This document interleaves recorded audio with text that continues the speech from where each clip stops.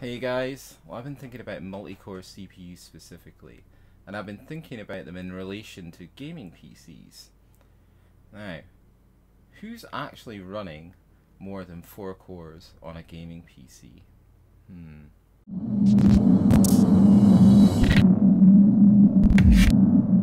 Hey guys, and welcome back to Back Beyond Tech. It's been a while, but I'm back. Back in the saddle, back recording videos, back making content for you guys. Feels good. I've done a lot of work on the channel. I've updated all the branding. I've got a new audio solution. I've got some more stuff for my camera, which we'll talk about in another video. But back to the topic of today, multi-core CPUs. And this has mainly come out of all the product launches this year, including Ryzen 5, Ryzen 7, Threadripper, Intel releasing the i9 series. And I was just wondering, who's buying them? As a person that owns two 6-core 12-thread CPU PCs, I was just wondering, who else is buying these? Who's buying them for gaming? I wouldn't recommend them for gaming. They're great for what I do, but I wouldn't recommend them for gaming. So I got to thinking, where am I going to get this info from? Steam. Obviously Steam. Steam's hardware survey is great, so we've been on there. I think I can remember most of the stuff I want to talk about. And by the magic of Adobe, slides will appear on the screen as I talk about different things. So, first of all, the most important thing is CPU. So what are people using? Well, the majority of people are still using a 4-core CPU. And that's 4 cores, no hyper-threading. Now, the majority of these CPUs are running between 3.4 and 3.69 gigahertz, off the top of my head. That to me just says i5. Probably an Ivy Bridge i5.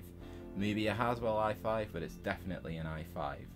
Now, leading on from that, the majority of us are still using 8 gigs of RAM. Seems fair. I would say 16 is what you need now, but the majority of people in the Steam survey are still using 8 gigs. And then the next big purchase that you're going to make is the GPU. So what are people using? I was really surprised that the GTX 750 Ti tops out the table, closely followed by the GTX 1060, which makes a lot of sense. A lot of people are still running 970s, and then you go maybe 10 places down the league table and you start to get to the AMD offerings. So, you know, some of the new RX 480 stuff, not many 500 series cards, but then you get to the likes of the 280 and the 290. So that makes sense. People are holding on to their GPUs rather than upgrading year on year. I mean, I do that because I've always got a card that I can sell and buy another one, buy the latest one. Pardon me. And then moving on from that, the next big thing for me, especially as I own one 4K panel and one 1440p panel, is what resolution are people playing at? Well, around 40% of people are still playing at 1080p. So according to Steam, guys, and I know the results in the Steam survey are skewed by people who use laptops, etc, etc, but let's face it, you're not going to get a better data set than Steam for what the average gamer is using. It's a massive platform, and it runs a plugin in the background, so you don't have to manually enter what you're running. It just collects the data, so you can pretty much be safe in the accuracy of this survey. So based on that, the average gaming PC is a 4-core running between 3.4 and 3.69 gigahertz, 8 gigs of RAM, a bang for buck GPU like a 970 or a 1060, something like that. And then on the AMD side, maybe someone holding on to their R9 290 or maybe an RX 480. Either way, it's that middle of the road sweet spot and a 1080p panel.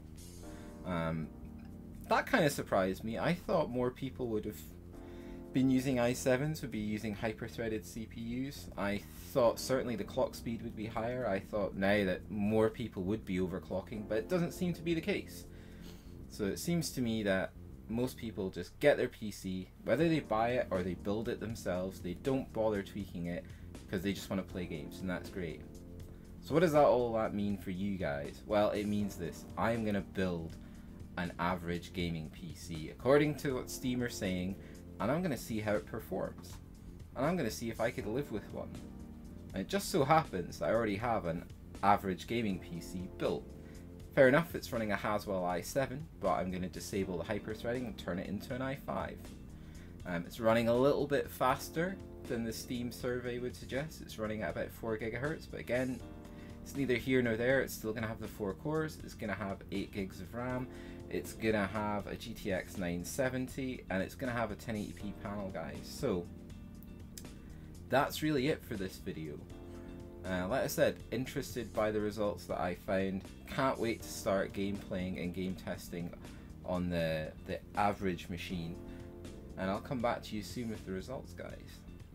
Not sure what I'm going to find. I'm kind of hoping that I haven't wasted a ton of money on 2 6-core 12-thread machines. Anyway, take it easy and I'll catch you again in another great tech video. Bye.